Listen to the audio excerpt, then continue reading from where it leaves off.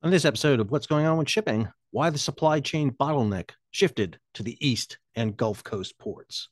Hi, I'm your host, Sal Mercogliano. Welcome to this episode of What's Going On with Shipping. If you're new to the channel, take a moment, subscribe to the channel, hit the bell so you'll be alerted about new videos as they come out. Well, the Wall Street Journal just came out with a video that I thought deserved a little bit of attention. Their video, How Supply Chain Bottlenecks Shifted to the East and Gulf Coast Ports, is a great video. It's about 4.5 minutes long, but it misses several key points. And more importantly, it's talking about the how, but not the why. So I thought I'd take that video, break it down, and add some information that really rounds out what the Wall Street Journal was reporting on. Before we do so, if you're new to the channel, take a moment, subscribe to the channel, hit the bell so you'll be alerted about new videos as they come out. All right, let's jump over to the Wall Street Journal video. Savannah in Georgia, the second largest port on the East Coast. This map shows ship locations, tracked by the company Marine Traffic. On August 19th, there was a backup of about 30 container ships. Similar backlogs have formed at the ports in New York and Houston. This is important because it makes life difficult for businesses, particularly small businesses. And it's also important because it helps to keep the cost of shipping goods high, which contributes to inflation. So how did this backlog happen? And what's being done to relieve the congestion? So this backlog has been going on for quite a long time. This is not new. This is an extension of the backlog that was off LA and Long Beach. It has just migrated. You still have over a dozen ships waiting to get in LA and Long Beach, but now you see it manifesting itself on the East and Gulf Coast ports.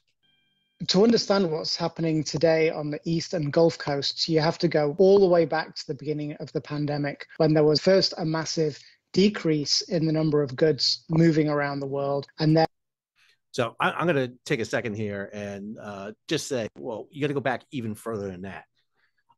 If you just go back to COVID was a trigger for the global phenomenon that happens. However, there were underlying issues that were impacting the transportation, particularly the ocean global transportation system, long before we got to COVID.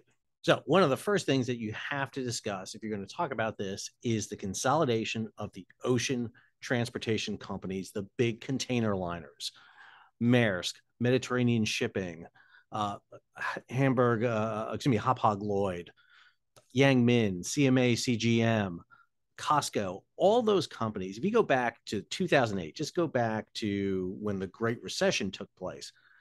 15 years ago, what you saw was the top 10 companies controlled 50% of the ocean containers moving around the world. So you had ocean containers moving around. Those top 10 companies controlled 50%. Today, the top 10 companies control 85%. And 9 of those 10 companies are in 3 big alliances, the 2M, the Alliance, and the Ocean Alliance. That is a much different situation than we had, which means that ocean shipping companies can pool resources together, they share routes, and they have greater control over more ocean traffic than ever before. The other element is the growth in size of the vessels. If you go back to 2006, this is a chart that's done over at Port Economics Management and Policy. This is a great chart. Go ahead and magnify this up and give you a little better view. There you go. This chart shows you the size of ocean container ships and how they have increased in size. If you go back to 2006, when you see the introduction of the E-Class, the Maersk E-Class, it literally jumps from about 10,000 TEUs up to 15,000 TEUs. In other words, you increase the carrying capacity of some of these large container ships by 50%, which is a tremendous growth that you have. By the time you get into 2013, you have the introduction of the Triple E class.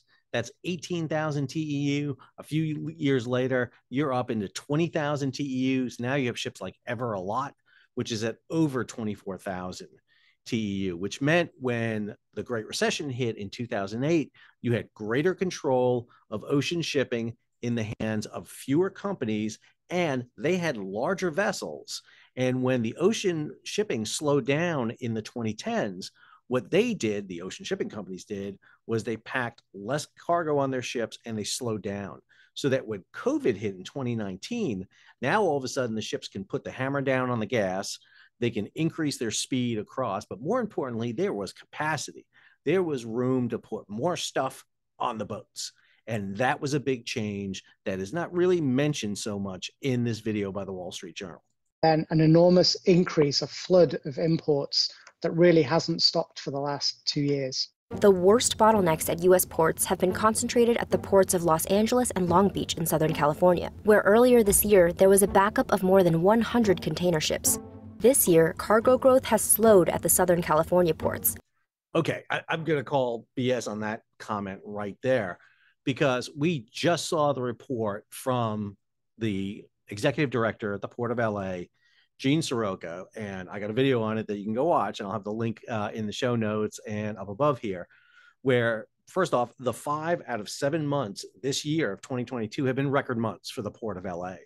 They are right now at the end of July, basically exactly where they were last year in terms of containers handling in the port of Los Angeles. So it's not that things have slowed down by any means. What we've seen is a shift in what is coming in. Again, we're dealing with that shift out of a COVID economy into a post-COVID economy, which means, are people going back to work? Are they working from home? What does that mean? I don't know, but we better ship a whole crap load of stuff. And that's what we're seeing. Ports are at huge, massive levels. But what's happening in the Port of LA and Long Beach is number one, you're seeing the diminishing of the small container lines that were opportunistic. In other words, companies like SM Lines, CU Lines, Express Feeders, which would load a small little feeder ship out from Asia, loaded full of containers because they can make a huge amount of money on the spot rates coming across the Pacific, show up off LA and Long Beach and jam things up because they weren't the regularly scheduled vessels coming in.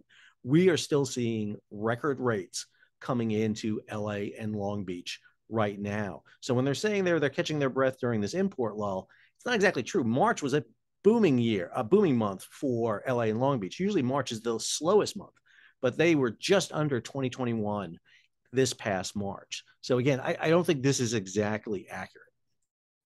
The main U.S. gateway for goods imported from Asia, but volumes headed into the country through the East and Gulf coasts have kept rising. So retailers and manufacturers had a really, really difficult time in 2021 getting all of the goods and the widgets that they needed in order to get products to the stores. They were so concerned at the start of this year that they would see similar delays to the ones that they saw last year, that they both ordered earlier than they normally would, and they ordered more than they normally would. And because okay, that is exactly accurate. So one of the things that we saw very early on in Q1 and Q2 is, and we knew this was going to happen, it was people were going to upfront their orders. They were going to upfront orders and try to beat the rush at the end of the year into LA and Long Beach. The other issue they had is LA and Long Beach had a difficult time getting the containers out of the yards, out of the terminals, into the interior. Understand, most ocean shipping containers, when they arrive in LA and Long Beach, they go one of two places. They go to warehouses and distribution centers close to LA and Long Beach, into the Alameda corridor, to the Inland Empire, or they get on rail and they go cross country, because a lot of the freight that goes into Southern California doesn't stay in Southern California. A lot of it goes cross country. And because Class 1 railroads were really cheap, really affordable, and the fact that LA and Long Beach were advertising like crazy to bring containers into their ports, everybody just fed into their existing systems. Understand, it's not a process of just rerouting a ship. It's not just, well, instead of going to LA, I'll go to the East Coast. You have to have the inland distribution system set up to handle that.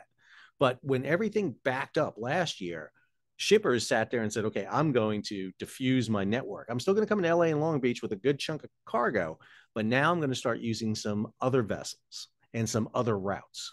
Retailers and manufacturers were worried about the ports on the West Coast. They diverted cargo to the ports at New York, Houston, and Savannah. Another reason that shippers are diverting. So that only happens for two reasons. Number one, understand, when you go over here and you divert this way, and I'll go back here for a second, how do you get ships that way? Well, two things happen. Number one, you have the ultra large container vessels, those monster container vessels over 18,000 TEU. Again, go back to the triple E's that were introduced by Maersk. You have those ultra large container vessels. Those ultra large container vessels don't come to the United States. They go from Asia to Europe. And what shippers began to do was pile goods into that route. They actually sailed from Asia, not eastward to the United States, but westward through the Malacca Straits, through the Suez Canal into the Mediterranean to European ports, transloaded out of European ports into other vessels that then came to the East Coast of the United States and provided container service. Or they went to these new Neo-Panamax vessels, these vessels that were the maximum size that can go through the new lane of the Panama Canal, built back in 2016.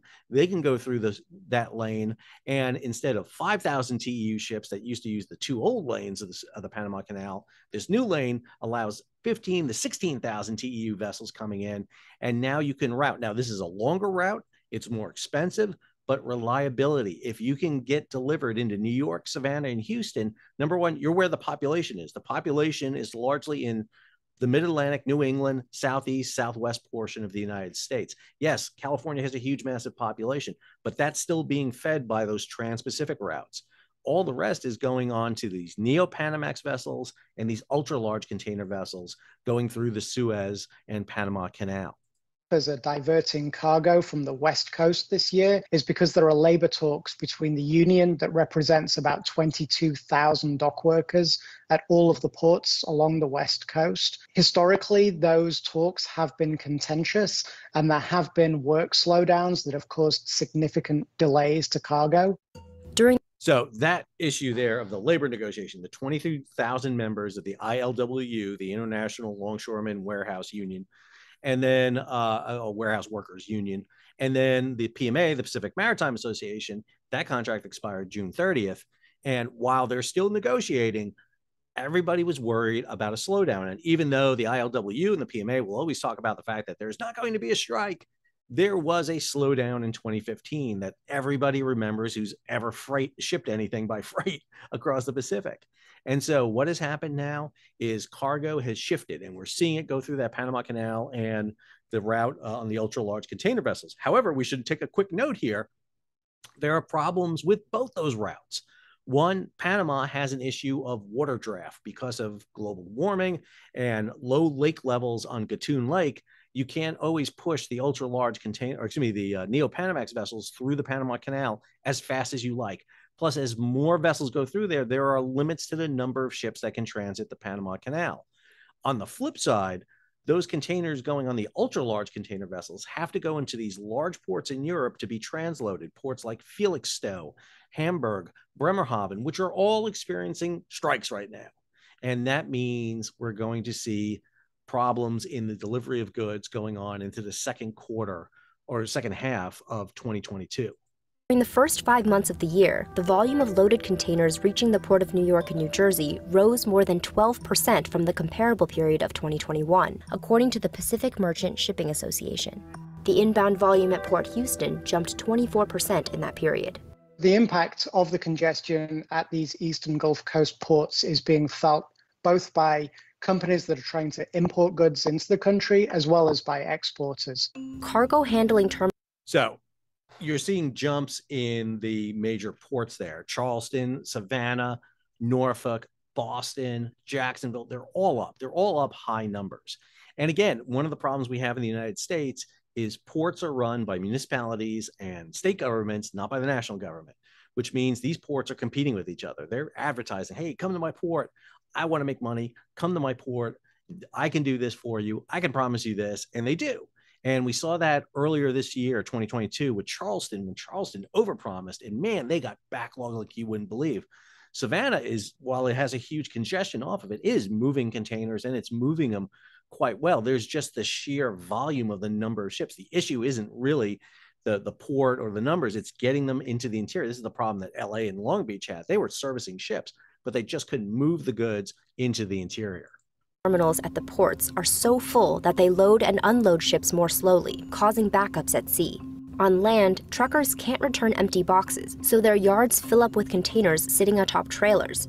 The Port of New York and New Jersey is clogged with about 200,000 empty containers waiting to be picked up by ocean carriers. At the Houston port, import boxes are sitting an average of 6 to 7 days, twice as long as usual. This isn't...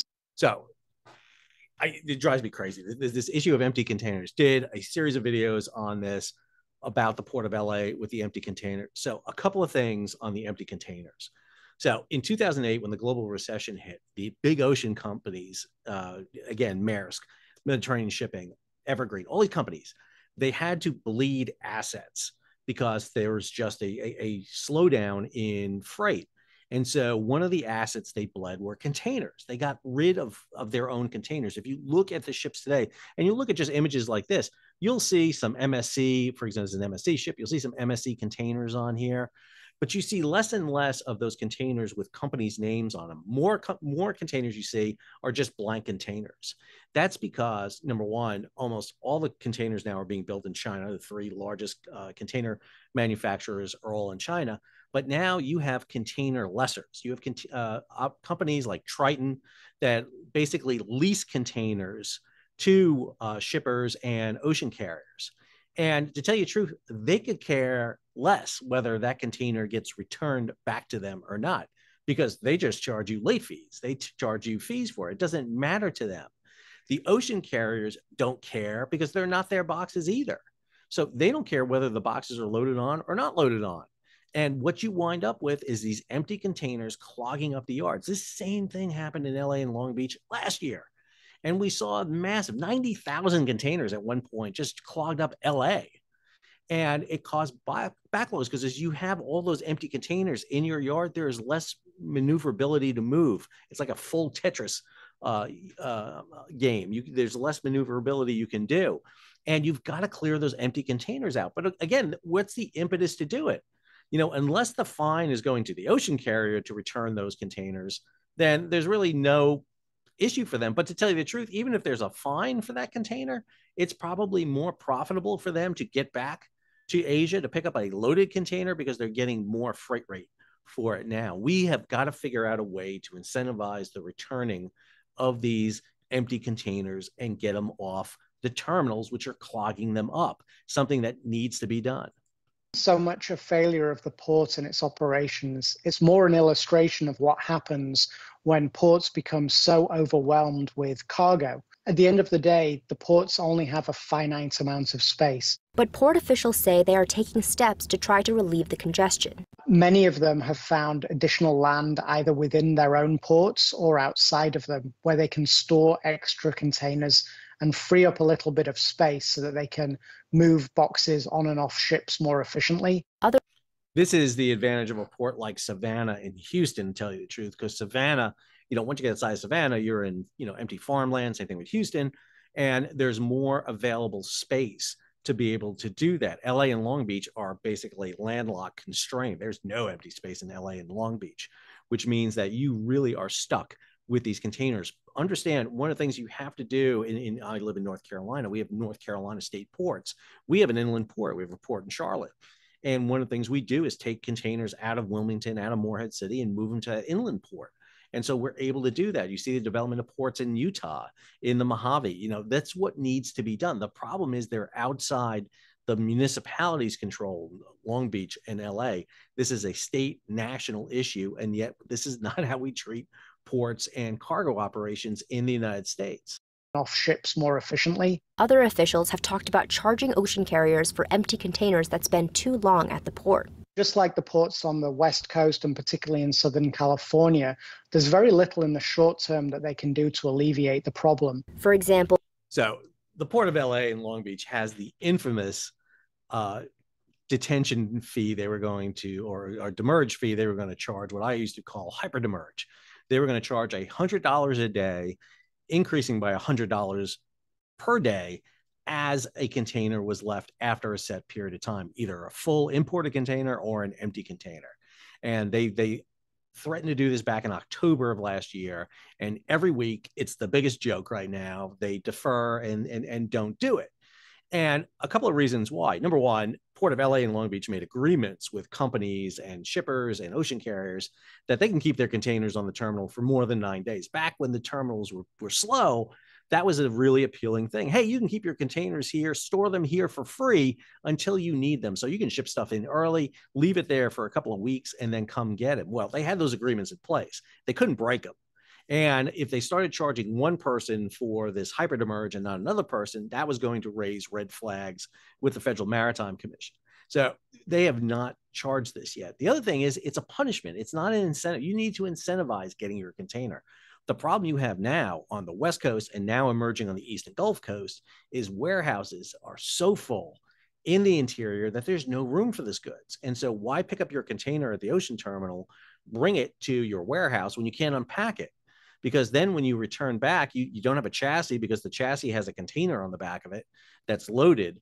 And so you can't pick anything up. It creates this. What's amazing to me right now is what happened in LA and Long Beach is happening right now in New York, New Jersey, Savannah, Houston. We saw it happening last year, yet we've done very little to prevent it from happening again on the East and Gulf Coasts. Dredging channels and installing new cranes. Those kinds of improvements can take years. So what she's talking about is the fact that these ports, Savannah, Houston, New York, New Jersey particularly, have invested massively to bring these container ships in. Houston right now is in the midst of $1 billion dredging project. Savannah just finished a huge, almost $1 billion dredging project to get the draft down to 50 feet to bring these large container vessels in. New York, New Jersey, massive dredging project. And they had to lift the Bayonne Bridge over $1 billion so that they can get the ships underneath them. All these ports do all these infrastructure things to bring these container ships in. Ironically, the ocean shippers, the companies that are making the mega profits right now, don't pay into that at all.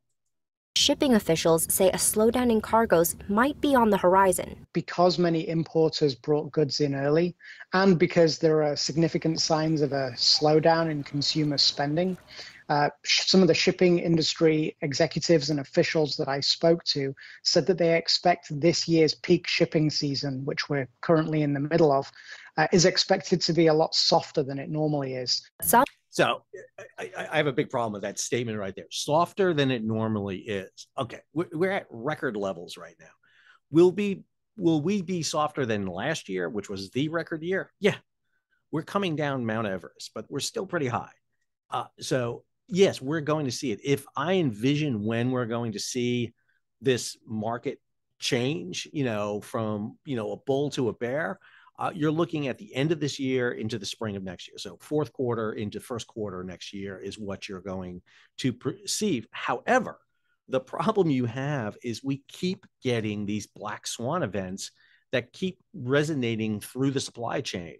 So you've got the Port of Felixstowe just announcing an 8-day strike, ports in Northern Europe and in Germany announcing strikes. You still have the lingering contract renegotiation on the West Coast of the United States. You're seeing all these issues. Plus, on top of this, we're going to see the massive scrapping of container ships here very soon. That's going to reduce the supply of vessels out there. Now, there's new vessels coming in 2023 and 2024 on the horizon that are going to come in. A lot of those vessels are going to be Neo-Panamax vessels that can go either route, either to Europe from Asia or swing through the Panama Canal and come to the East and Gulf Coast. So you're going to see a lot of flexibility built into these shipping companies' fleets that don't exist right now in some measures. But most importantly of all, it depends on what the economy does and the consumers do. We still don't know what post-COVID economics looks like. E-commerce, the fact that people are at home, has changed the consumer buying pattern. Some industry officials are hopeful that in the weeks and months ahead, the amount of congestion will reduce and the bottlenecks will begin to subside, at least a little bit. So overall, I would say that it's a good video. I mean, it provides a lot of information there for you. However, they miss some key points. And again, you're trying to keep a 4 or 5 minute video. Things have to be left out. But I think those key points that I raised are really important to put into context what the Wall Street Journal is trying to convey there. The how is fairly straightforward. It's the why. I tell my students this all the time. The who, the what, the where, the how. That's easy to find out. It's the why. Why do things happen? Because the why means it can happen again. And as we keep seeing these disruptions, these black swan events happening, they keep causing the supply chain, the global supply chain and ocean shipping to keep rates higher than they were pre-COVID. Yes, we're down from the record levels. We're not at $25,000 spot rates for a container. We're down below 9,000 for containers going from Asia to the East Coast of the United States, down below 6 going across the Pacific, which is great, but still at a very high level compared to 1,500 to 2,000 prior to COVID. And again, one of the things you can expect to see is you see these disruptions take place. And as these ocean carriers begin to blank sail, cancel sailings, they reduce the availability of ocean shipping to move containers. That's going to artificially keep the freight rates up. So there are a lot of factors going in to why we're shifting from the West Coast to the East and Gulf Coast, but yet the West Coast is still jammed. Even though we don't have 100 ships off the coast, we only have a dozen or so. They're still coming in at a fairly consistent level. And even if we didn't have ships waiting, these ships are coming in fully loaded. They're not 75%, 50% like they were pre-COVID. These ships are coming in fully loaded with full loads of 10 to 15,000 boxes on board, which is just overwhelming the interior transportation system, the interior yards, the terminals right there, the road, the rail, the warehouses. And as we see issues with Class 1 railways in the United States, issues with trucking, this all feeds into the whole system. So I hope you enjoyed today's video. If you did, take a moment, subscribe to the channel, hit the bell so be alerted about new videos as they come out. Leave a comment, share it across social media, give it a thumbs up. And if you can, support the channel two ways. One, you hit that super thanks button below and contribute directly to the channel, or you head on over to Patreon. You'll see the link at the very end of the video. Link over there, become a patron. We have different levels that you can join to support the page. That allows me to spend the time and research necessary to bring videos like this to you. To our next video, this is Sal, signing off.